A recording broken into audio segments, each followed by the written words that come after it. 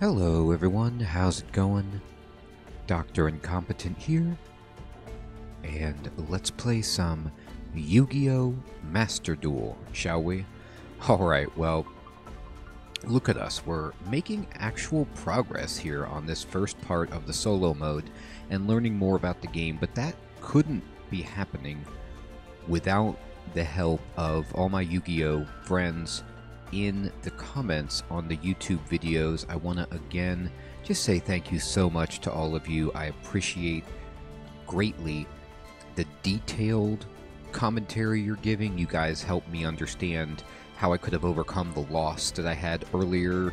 You're helping me with every single aspect of this game, and it's tremendous.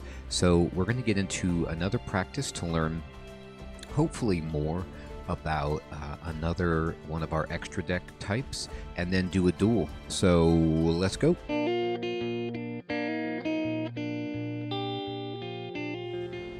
So this first practice is what? This is Pendulum Summon, and you guys have mentioned Pendulum Summon, which is a method of summoning multiple pendulum monsters at the same time.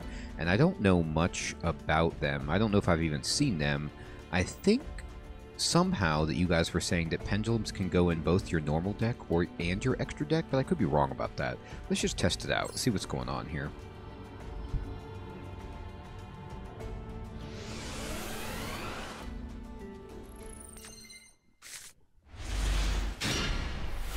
Okay, what are pendulum summons?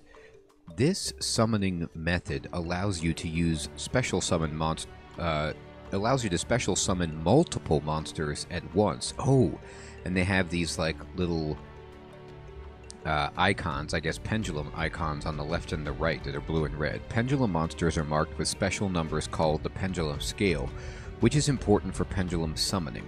They also have pendulum effects that can be used when they are being treated as spell cards. Oh goodness. Okay. Try pendulum summoning for yourself. During your main phase, activate 2 pendulum monsters from your hand. Okay, so this does say from your hand, which definitely means that these are not extra deck. At least these ones aren't, because they're coming from my hand.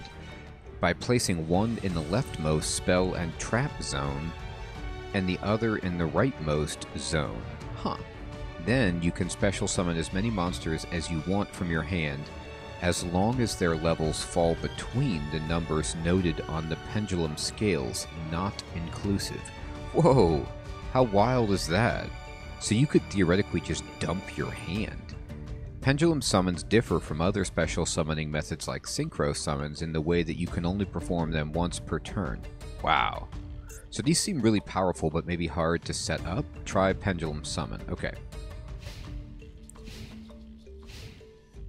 So they're going to let me go right away on my turn. And so they passed, and now it's my turn. I'm drawing a card, and this is a pendulum card. Okay. It does have a different color on the card. It fades from this kind of yellow to a blue. And maybe that's just a pendulum card. Alright. Activate a pendulum summon as a spell card. Okay.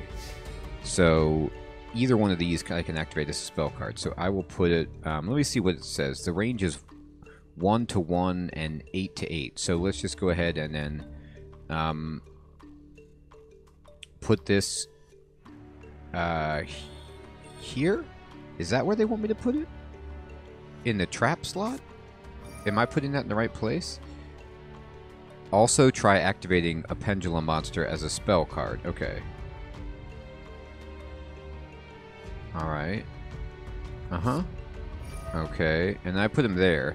2 pendulum monsters are on the left and right ends of your trap and spell card zone. Okay. Try a pendulum summon. Alright.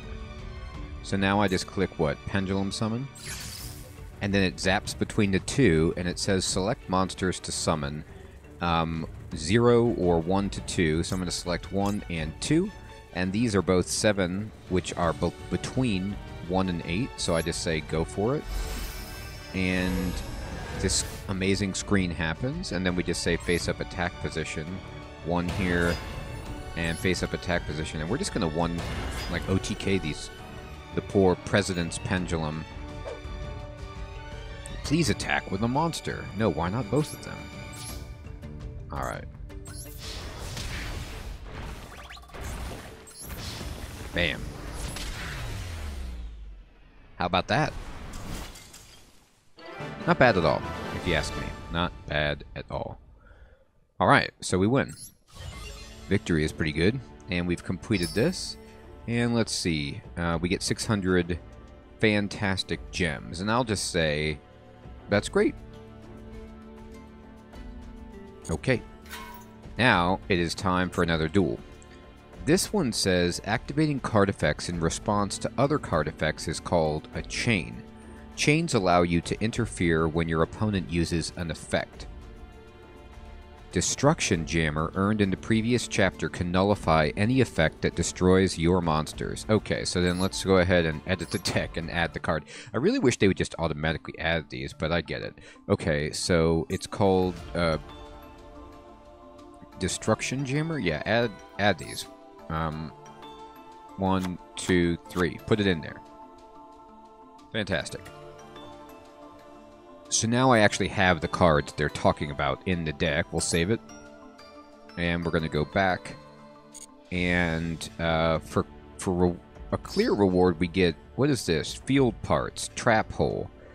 Field parts inspired by a trap hole. Would setting a trap like this be a mark of cunning wit or just plain unfair?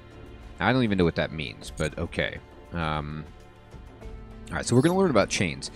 I'm going first. You guys were talking to me in the comments about chains, and I sort of get them, but sort of don't, so I really want some practice, and I'm happy to get it. What are chains? A chain is created when you activate the effect of a card in response to the activation of another card effect. So I'm most familiar with this with spells and traps. For example, there are many counter trap cards that you can activate and chain onto a card activation or effect in order to negate it. A list of the cards that you can chain will be displayed when it is possible for you to chain a card. Then you can choose whether or not you want to chain a card. Alright, so at least the interface will notify you. Okay, so my turn, right? And I probably want to go ahead and do this. And we're going to get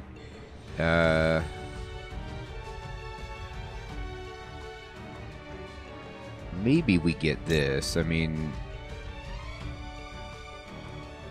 yeah, these are always good. Because I can, you know, you have a chance of just scoring something awesome.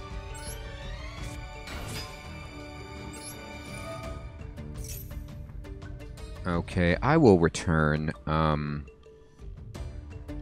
the zombie right now. Yeah. And then look, we get a zombie. How's that?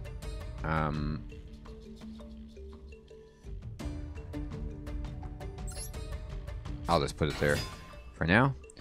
And then I'm going to hide. I'll set this. And then we'll set this. And then I will be done.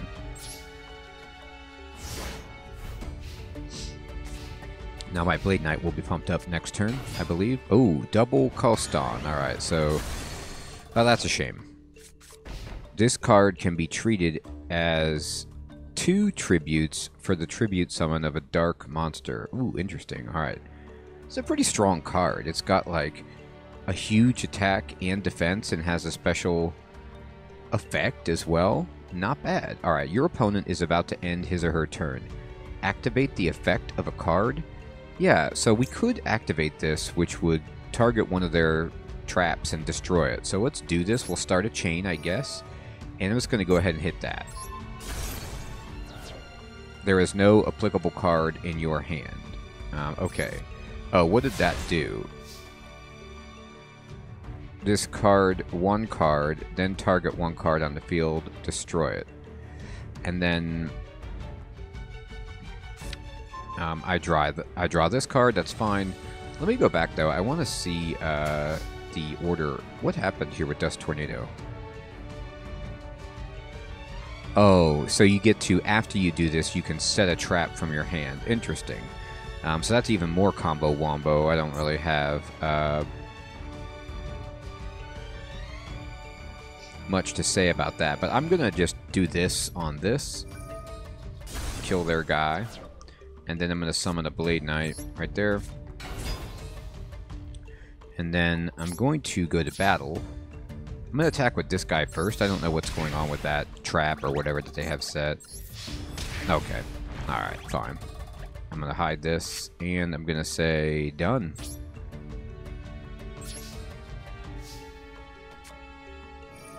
Oh, it's a Jar of Greed. Okay, cool. So they're just drawing the card. Alright, they've set another kind of trap down there. Scary. Alright, Leotard. Okay. Well, we can easily pump up our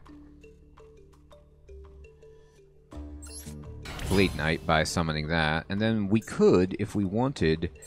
we could special summon any of these, which is pretty sweet. I love this guy. Just very strong card. This is also actually insanely strong. It has no defense, but 2600 attack ain't no joke. So what I'm going to do is just attack with everything, and then summon that.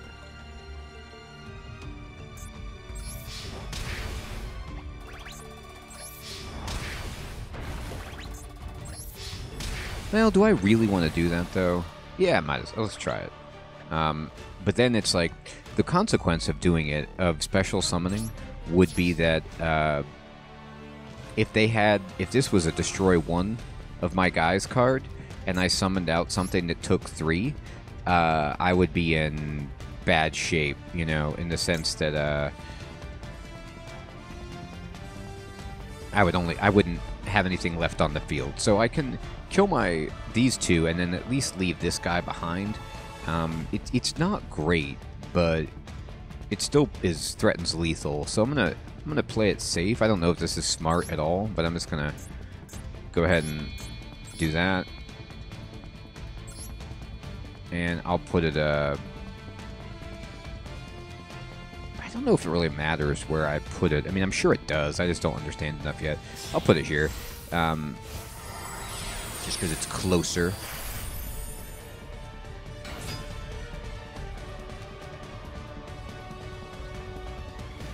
Okay, and then we'll just go ahead and end the turn.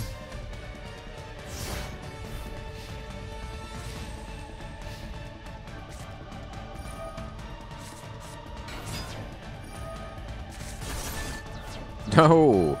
Oh, never mind. How about that?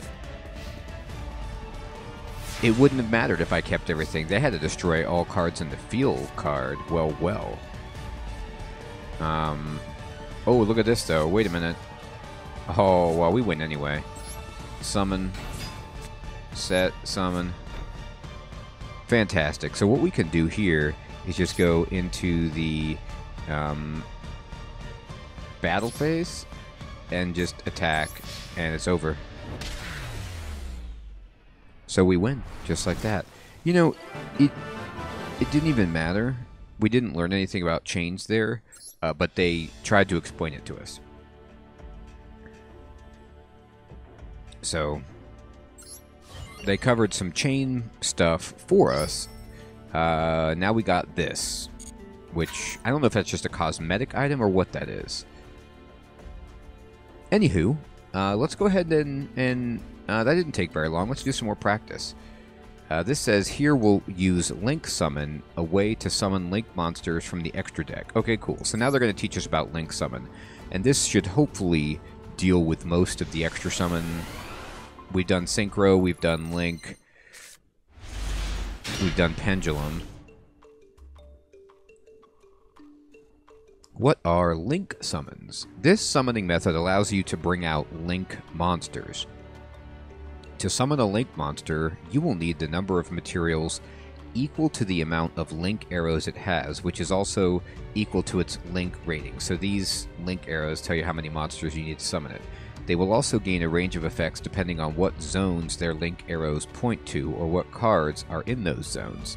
So, I mean, I guess the positioning does matter with link guys. Try link summoning for yourself. During your main phase, send the face-up monsters on your field that you want to use as link materials to your graveyard. Then, you can summon a link monsters whose conditions have been met from your extra deck into the extra monster zone. Normally, one monster will count as one link material, but for link monsters, their link rating will denote how many materials they can be counted as.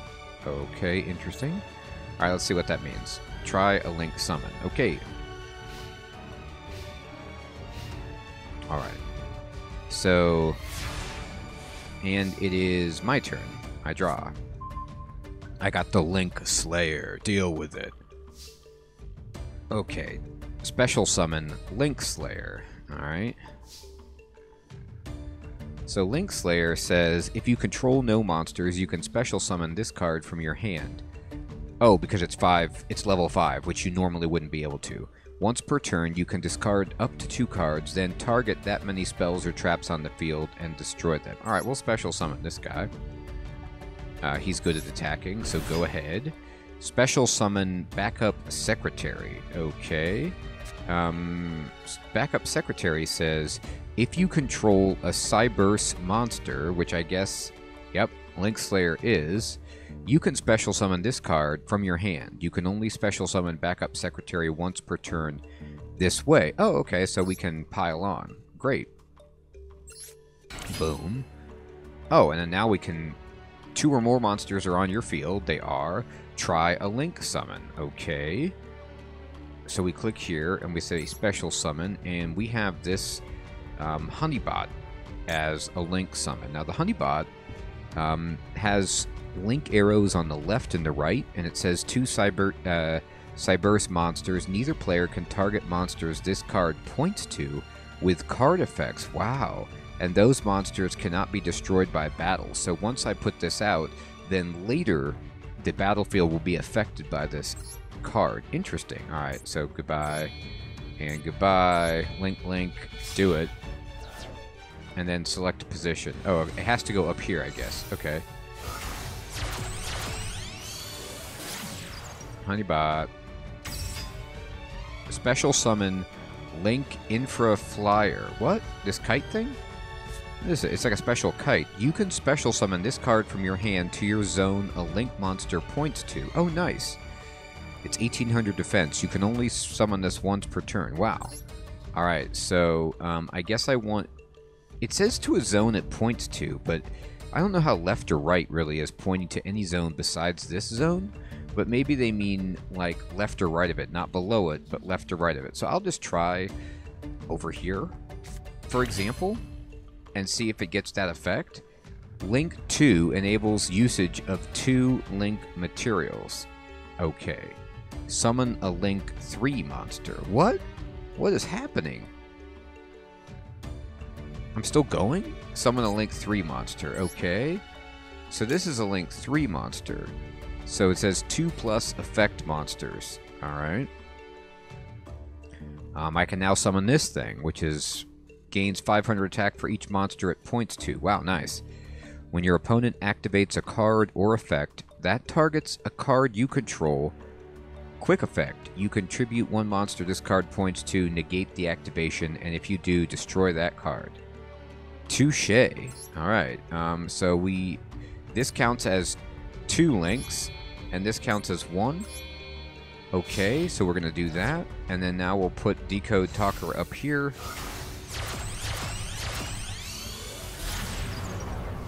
Okay. Link summon successful. Please attack with a monster. Oh, still my turn. Wow. Another 1-turn kill. Battle. Do it. We win. Take that. Opponent's life points reduced to 0. Eat my dust, Link Knight. Alright. Alright, so now we got 600 more gems. And here is our goal. So, what is this? We get a mate Sangan ×1 earned. It's this kind of stuff, I don't know what it means. Is this just another avatar I can use? Alright. And, oh, we just completed it automatically because we're cool. A diminutive three-eyed devil. It has weathered great travails in the demon world, the underworld, and this world. Okay. Whatever that means. Gate clear. Alright, fantastic. So we finished the gate.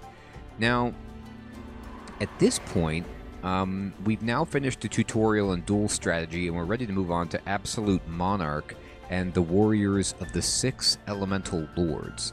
However, before I do that, I do want to say I completed some missions, so let's look at what that means. Let's claim those rewards. Alright, so we got something there.